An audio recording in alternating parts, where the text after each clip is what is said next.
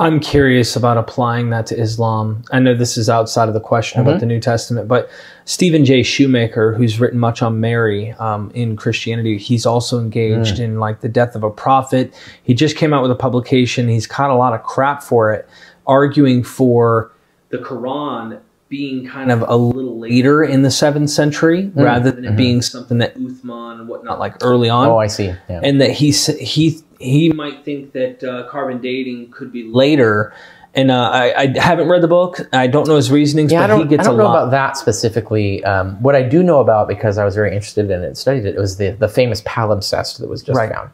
And the palimpsest, for people who don't know what that is when you have parchment or a papyrus and you get a pumice stone and you scrape the ink off and then write over it.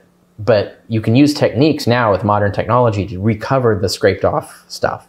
And that's called a palimpsest. So we find a hidden manuscript underneath an existing manuscript. And there's many examples of this. How dare you say that? How dare you say that? But the big prize was recently we found a Quran that has a text form that is closer to modern Quran that was composed. I can't remember when that was written down, but it's much later. But underneath it is another version of the Quran, which is unfortunately substantially different. It has a lot of variant readings. It does not agree with the modern Quran that gets published and sent around. But the big prize was recently we found a Quran that has a text form that is closer to modern Quran that was composed. I can't remember when that was written down, but it's much later. But underneath it is another version of the Quran, which is unfortunately substantially different. It has a lot of variant readings. It does not agree with the modern Quran that gets published and sent around.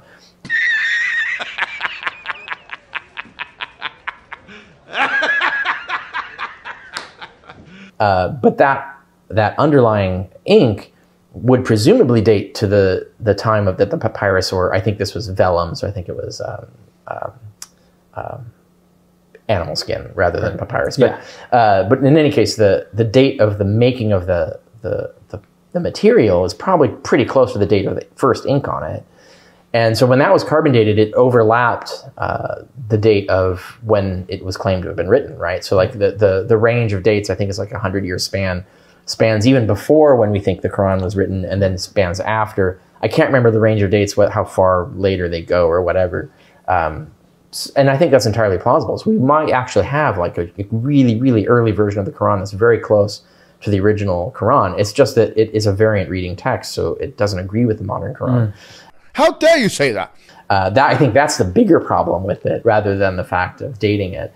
As to the idea of trying to argue that the Quran was written down or invented, let's say the text was invented or written later, I don't know how one would prove that with the evidence that we have available. So, but like I said, I haven't read that book, so I can't. Yeah, I haven't read it either, and I might be misinformed on even how I'm approaching this, but I'm just now getting into is the death of a prophet, and I'm interested in that because he is showing what we're doing in New Testament studies and how we're like ripping it apart. And I don't mean it in a derogatory sense. I mean like critically. I know exactly what you mean. Where he's saying, like, if we approach those techniques and methodologies to the Quran, we got a bigger problem. Yeah, there's been a lot of resistance to doing that. So a good example is the fact that I can go on Wikipedia and go list of New Testament papyri.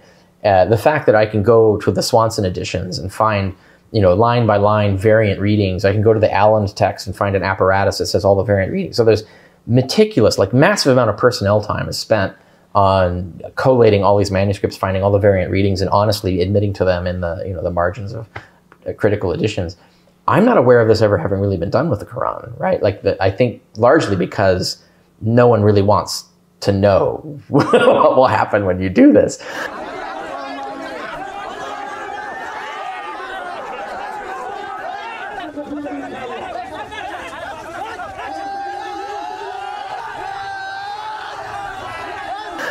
And I think that's largely the reason. And partly also, I think the Quranic studies is underfunded by the kinds of universities that would actually do this sort of work.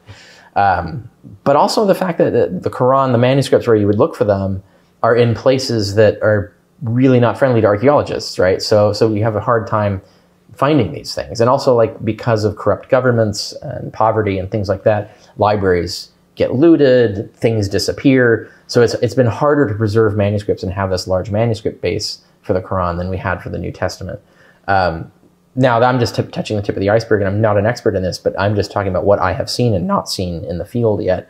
And I haven't seen any kind of work that's comparable to the manuscript collation and critical edition that we do now with the New Testament, that being done with the Quran. I haven't seen that done yet. Whatever Allah says, whatever the Prophet ﷺ says, we believe in it and we affirm it without thinking too deeply.